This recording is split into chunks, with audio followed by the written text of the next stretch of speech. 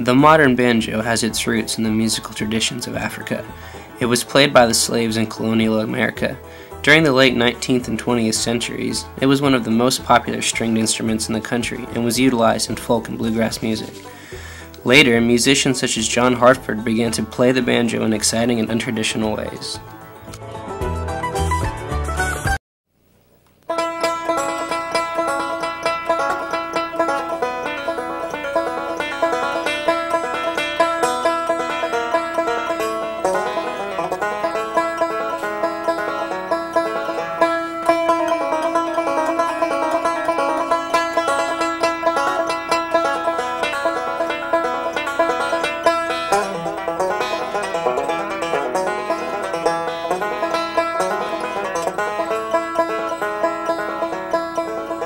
It's knowing that your door is always open and your path is free to walk,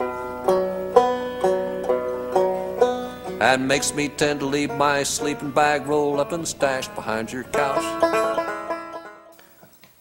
The popularity of the banjo began to decline during the mid-20th century.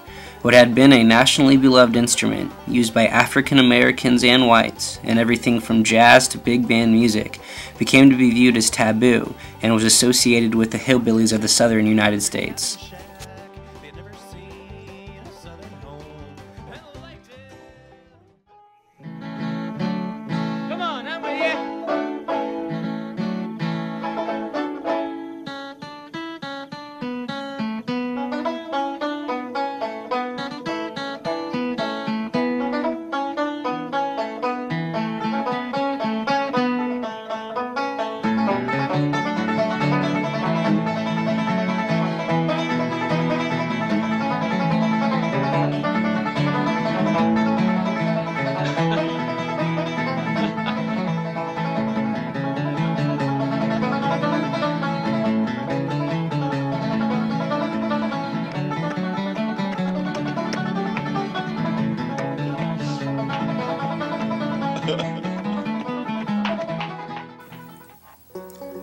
Despite the stereotypes and lack of recognition in popular culture, the banjo and the people who played them continued to evolve.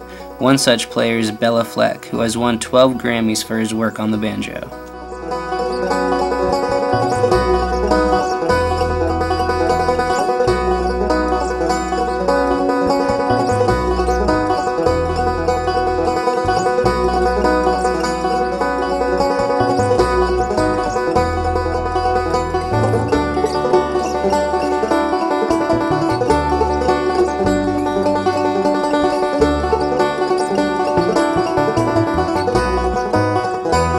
I think the banjo is a really underappreciated instrument in music, isn't it? Yeah, I mean, I like it. It's been good to you. No, I mean, there's a lot of people that really like it, but generally speaking, yeah, it's been pigeonholed. A lot of people just think of it as an instrument for bluegrass or old-time music, and there's a lot of other things you can do with it. And historically, there's been a lot of things done with it. For instance, it's an early, important part of early jazz. You know, Louis Armstrong, Cab Calloway, Jelly Roll Morton all had banjos in their bands. And it kind of faded out of that music, and then it became really strong in folk and bluegrass. But it has a history, also going back to the slaves and going back to Africa. And even in the late 1800s, it was sort of the most popular instrument in the United States, kind of like guitar is now. You know, everybody had a banjo at their house, and they played all kinds of music on it. Pop music of the day, light classical music, and minstrel music, and music that came from the slaves. The past 20 years have seen a revival of the banjo in American culture due to the rising popularity of bluegrass music and its use in non-traditional genres. Actor, comedian, and banjo enthusiast Steve Martin, seen here performing with banjo legend Earl Scruggs, has done his part in exposing new generations of Americans to the banjo.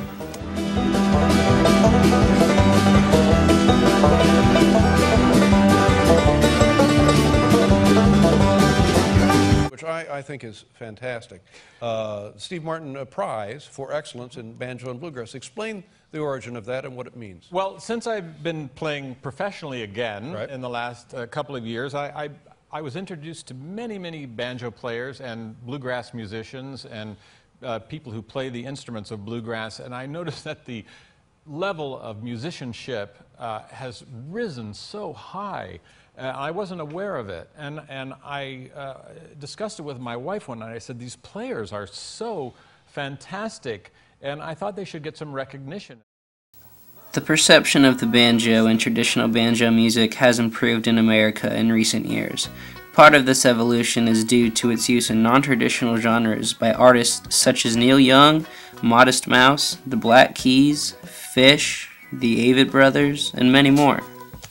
As long as more people open themselves up to new types of music, and the amazing musicians who have dedicated themselves to the instrument continue to push boundaries and break barriers, the banjo will find itself a permanent place in American music culture.